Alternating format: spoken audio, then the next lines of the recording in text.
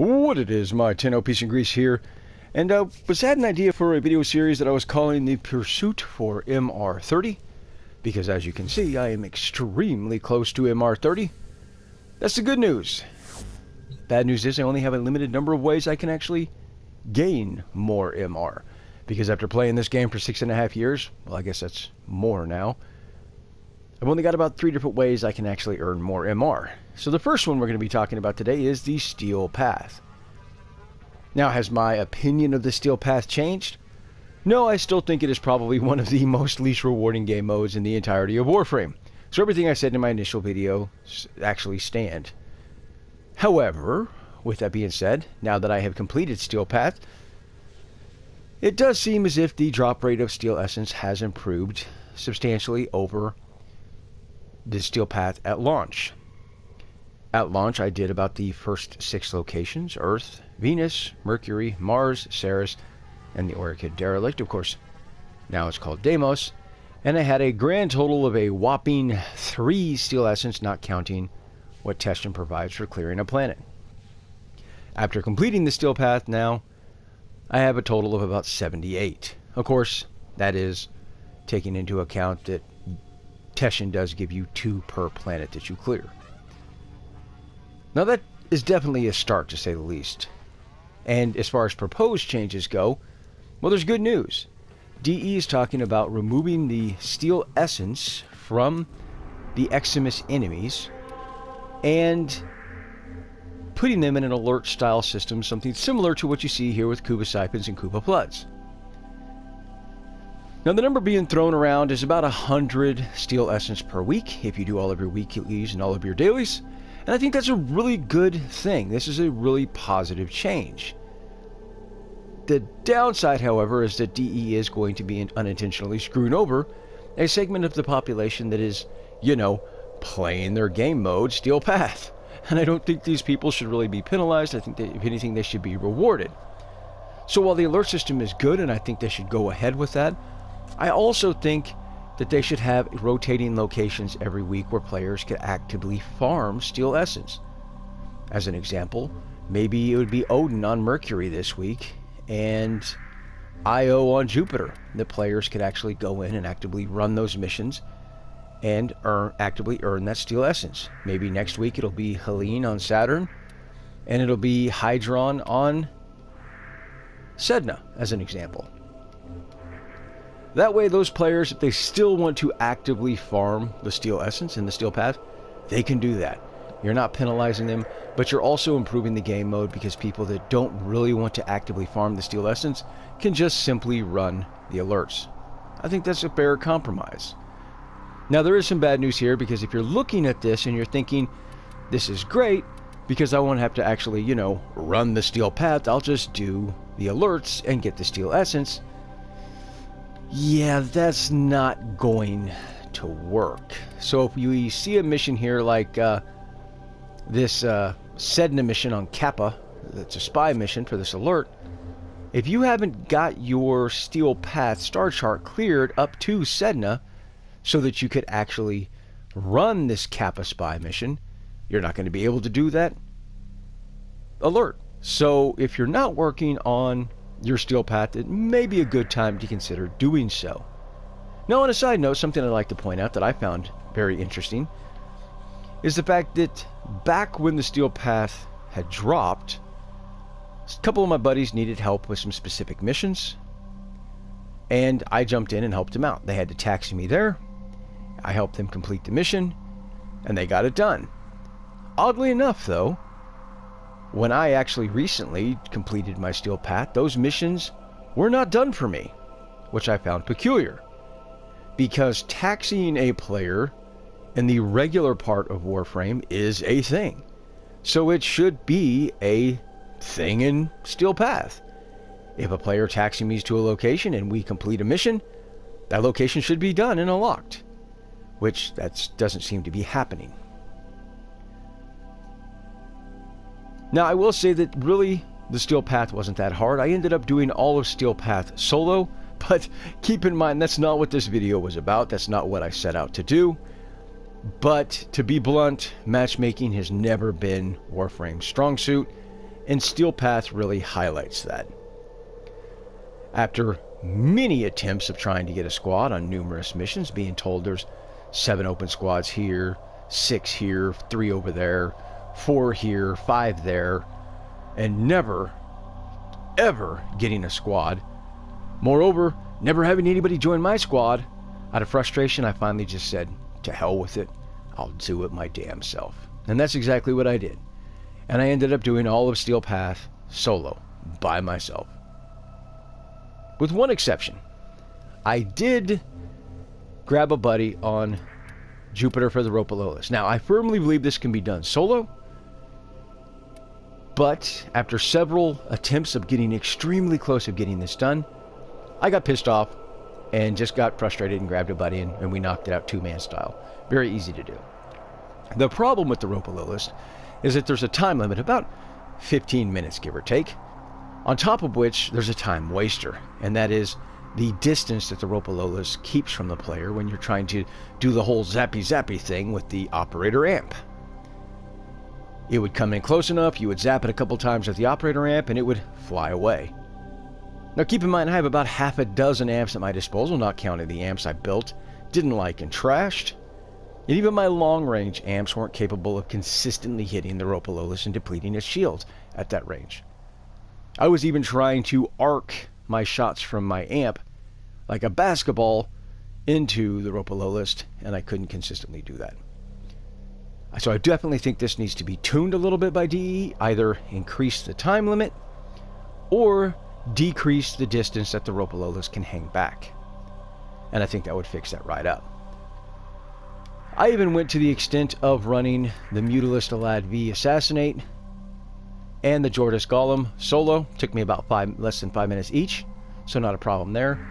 So yeah, did all of Steel Path solo, didn't intend to, obviously with the exception of the Ropalolis. And it's really not that hard. If you're comfortable running the third part of the sortie solo, and you go into each one of these missions with that mentality, I really don't think you'll have any problem at all.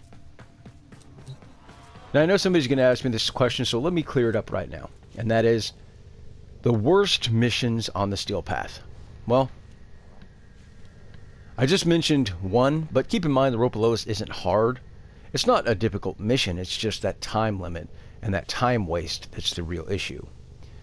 But in truth, the biggest problem, the missions I hated the most on the Steel Path, which, believe it or not, would have changed prior to me completing the Steel Path and now that I have, and that is interception missions. Now, this is ironic considering the fact I actually liked interception missions in the regular game, despite all of their flaws, and they do have many flaws. And in fact, the entire community as well as DE has known about these flaws for literal years. But really, the Steel Path puts a spotlight on those flaws. From enemies being able to cap a point in a split second where it takes you a full minute standing there like a schmuck trying to cap a point, to the game literally spawning enemies out of doors right next to you to stop your progress on capturing a point, 2 points conflict locking. If the game, for whatever reason, connects an enemy to a particular capture point, either above, below it, or across the damn map, it'll lock that point, give it to the enemy, yet another advantage for the enemy, and you can't contest it. And that's just the tip of the icebergs. So how did I combat that, and how did I complete my interception missions? Well, there's a lot of ways you can go about doing this. I used Bobbin. In a word, Bobbin. And he was brilliant at this, because really what I could do is go into an interception mission, I could cap a point. Before I left, I would throw down a Bastille, and then go and capture a second point. At this rate, enemies are going to be hell-bent on capturing that first point, while I'm over here minding my own business capturing the second point. I can also trigger that Bastille into a vortex, delaying the enemies even longer. And it worked beautifully. After capturing the second point, I would go back to the first point, throw down another Bastille, and go capture a third point. So really, it was just a matter of capturing all 4 points and then chasing the enemy around the map as they tried to capture zones. Throwing down Bastilles, vortexes, nades. Yeah, use what you like and you'll always be right, but for me, Bobbin worked wonderfully in this case. Now, as far as other frames that I used, well, I did typically use the obligatory type of defense frames for some defense missions, mobile defense missions, or excavations. It just kind of depended on the situation. When it came to a lot of missions, surprisingly, I ended up using Loki. I know, surprised me too. I used him more than just the standard spy and rescue missions. I ended up using him for a lot, pretty much every sabotage mission. Some exterminate, some sabotage, assassinates. And, you know, he worked well. The whole idea here is if the problems are the enemy's resistances due to their level, well then let's just, you know, bypass the enemies. And, you know, what can you say? Loki worked great for that. As far as weapons go, I did rely pretty extensively on the Kuba weapons. Moreover, the Kuba comb. A couple times I did switch to the Tigris Prime or other weapons when I got bored. As far as secondaries go, yeah, the Kuba Nucor is always the answer. In fact, next time you're having a meeting with your boss and he asks you a question, just tell him or her Kuba Nucor. It's always the right answer. Or if you're in school and you have a test, just write Kuba Nucor for every answer. Trust me, you'll get them right. No, but it really wasn't because the Kuba Nucor was killing the enemies. It was more the mass confusion that it caused. I could zap a group of enemies with the Kuba Nucor, and they would just entirely ignore me. I could have redecorated their whole damn base if I really wanted to, and they probably wouldn't have noticed. That's what makes the Kuba Nucor so brilliant. It removes the enemies as a threat or an issue in a mission. The next thing, as far as melees go, yeah, I use the Grand Prime quite a lot. I think I used it about 20%. No. Yeah, 99.9% of the time I ended up using the Grand Prime. It was brilliant, man. The Grand Prime is still great after all this time. Sadly, I don't have a Riven mod any longer, which sucks, but it's still great. Even without a Riven mod, I used it a lot. Although there was one mission that I did switch off the Grand Prime, and I did go to the Fragger Prime. And that mission is Hades. Now, why? Because, well, this is the Ambulance mission, and, you know, the Ambulance doesn't give two craps about slash damage, so it does care about impact damage. So there are a lot of great melee weapons out there that deal a significant amount of impact damage, but I really wanted something that had really good crit and impact, and that was the Fragger Prime. As you can see here, I'm sitting on a 128% crit chance with a 6.3 crit multiplier, and I'm sitting on over 1,327 impact. I am running Shattering Impact because impact damage is going to reduce enemy armor, as well as Primed Heavy Trauma for more impact. What can I say? The Fragger Prime worked beautifully. And if you're having trouble with the Hades mission on the Steel Path, give a melee weapon with a significant amount of impact a try, and I think you'll be pleasantly surprised. Now, with all of that said, the only other real complaint that I have, but it's not really a complaint because, well, there's no solution, and that is ribbon slivers. Now, don't misunderstand me here. I get that ribbon slivers are another alternative to gaining ribbon mods, so you can now gain a ribbon mod via the sortie, as well as trading in ribbon slivers. I get that. The system continues to fall into but ribbon slivers are Check really kind of navigation like for the active door invasions. prize that nobody wants. You can earn ribbon slivers from arbitration. You can earn ribbon slivers from Requiem relics. You can earn ribbon slivers from the Steel Path. Did you know you could even earn ribbon slivers from Railjack? Yeah, I know.